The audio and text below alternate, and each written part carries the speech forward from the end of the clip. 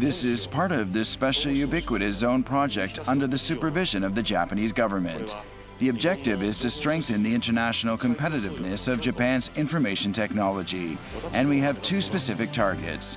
One is to promote a wider use of U-codes for identifying detailed locations, and the other is to develop active tags with display functions.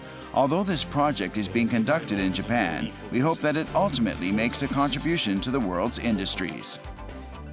I think if the project shows good results within 3 years, it'll bring significant changes in international logistics. Although the project started in Japan, it's already attracted great interest throughout the world: Asia, Europe, North America. This project is experimenting with ways to electronically verify finished vehicles and perform the task now done by manually resticking tickets. It is also developing technology to unify the management of these tasks. Currently, these tasks require great time and effort, as they must be carried out by hand. The important elements of the technology involved in this project are U-codes, the 433 MHz band, and active tags with display functions. A U-code is a unique identifier that can be assigned to any physical object or location. Thus, a U-code can be used as a detailed postal code. U-codes are used to turn addresses into information and to determine the location of vehicles. The 433 MHz band, a standard at logistics sites throughout the world, is used for the transmission and reception of data between active tags with display functions and management PCs. Further, the project uses active tags with display functions, the interoperability of which permits the rewriting of information for finished vehicles, and thus leads to more consistent management. This ambitious project aims to create international standards for the 433 MHz band use and active tags.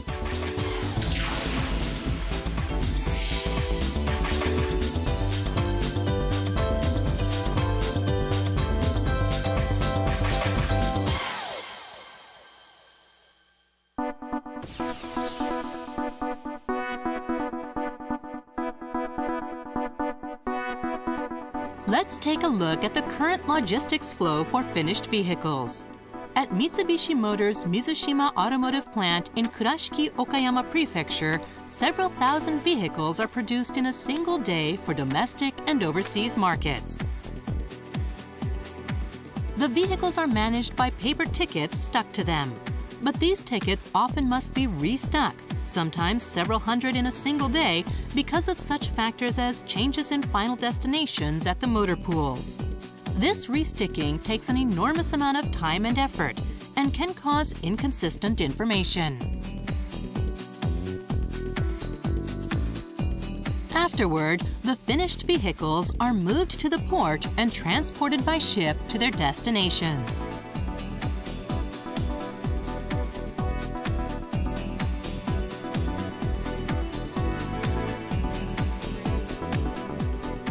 Various tasks are carried out during operations at domestic and overseas terminals. Every loading and unloading requires a verification of vehicles and resticking of tickets.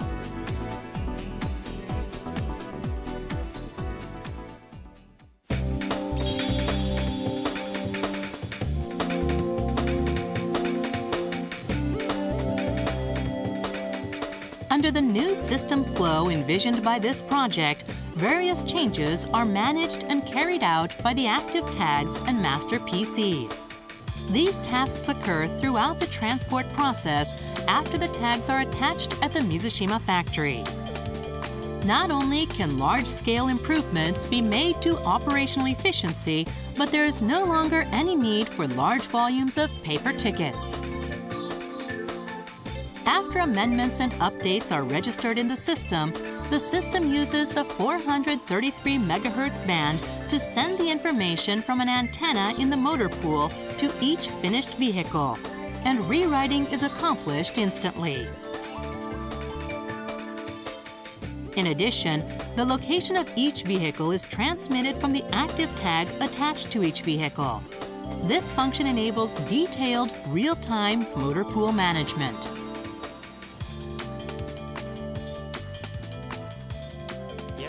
The automated control system not only helps improve operations, but is also good for the environment as it does away with paper slips. Security is also improved. From factory to destination, every step of vehicle transportation can be tracked without the need for manual labor. Operators will be freed from the current loading operation burden of having to check every single vehicle against long lists under the blazing summer sun or in icy rain. I think on-site operations will be greatly transformed. The employment of both active tags and a U-code can solve various problems that occur on site. In addition to speeding up operations and reducing operators' burdens, the new system can automate and improve the precision of all types of input-output procedures. At any time, operators can get the necessary information about individual finished vehicles, even in a vast motor pool.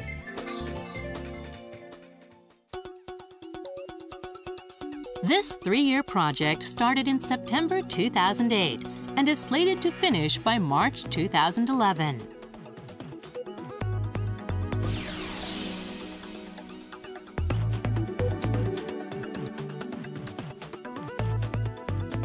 During the initial year of the project, 4 steps were picked out and given focused technical testing. 1. Attaching active tags. 2. Identifying vehicle locations. 3. Changing the information displayed on active tags. And 4. Managing transportation events such as gate out and loading.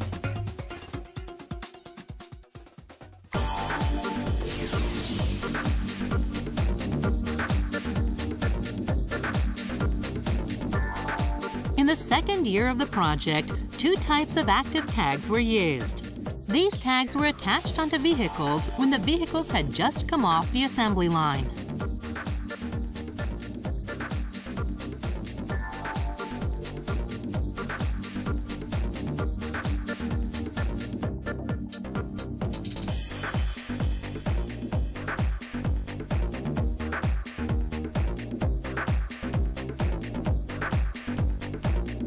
Next, a gate antenna was installed at the motor pool. The project managed events when the vehicles were stored and later used GPS to determine their locations.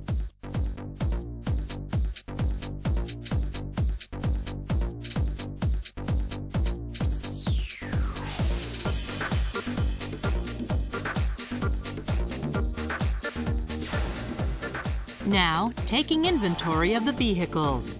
Their information can be verified on the system's screen.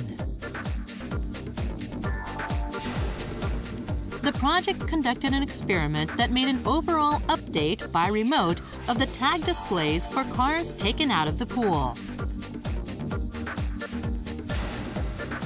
At this point, we conducted an experiment to compare the time required to find a vehicle in the current paper tag system and in the new active tag system.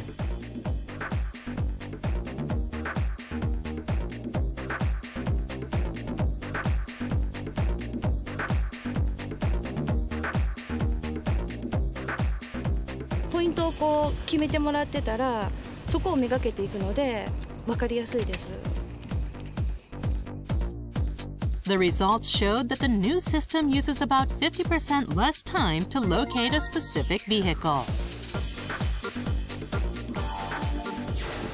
Event management also took place at the gate-out time following the actual operation. We confirmed that accurate onloading information had been transmitted by the system.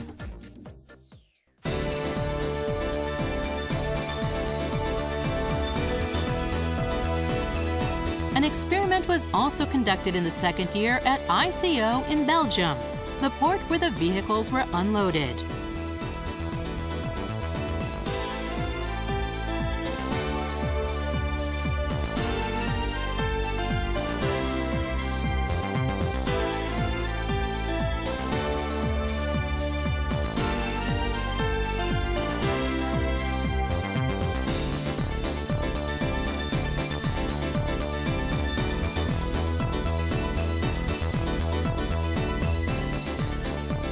We measured vehicles' locations in the ICO motor pools in an experiment similar to the one conducted in Japan.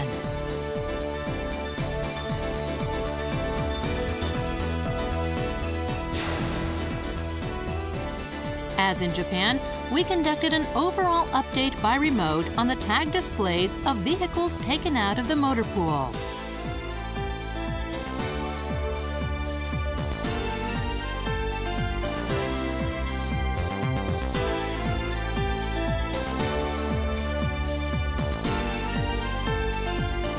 After event management at unloading, the vehicles can be shipped for transport to their next destination.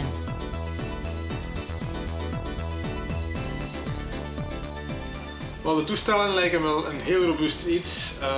De bedoeling van deze toestellen is om in ieder geval de locatie van de wagen door te geven aan een centrale applicatie. Dus waar de wagen effectief op de terminal bevindt. Twee, is het ook de bedoeling om het omgekeerde, dat is te zeggen de instructies naar de chauffeur toe door te sturen van ons centraal systeem naar het toestel zelf, zodat de chauffeur op zich weet op welke locatie hij de wagen zal moeten plaatsen. Dat geeft in ieder geval een hoog rendement aan de productiviteit op de terminal, waardoor we inderdaad heel wat efficiënter kunnen werken. In the second year of the project, we had nothing but successes, thanks to the cooperation of everyone at Mitsubishi Motors and ICO.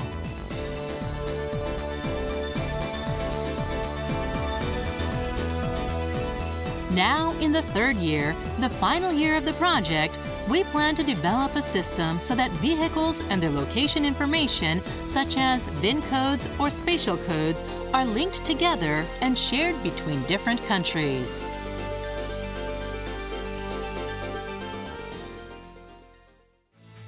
The global logistics field will see the emergence of many international participants such as land transporters, customs brokers, terminal operators, and ocean air carriers.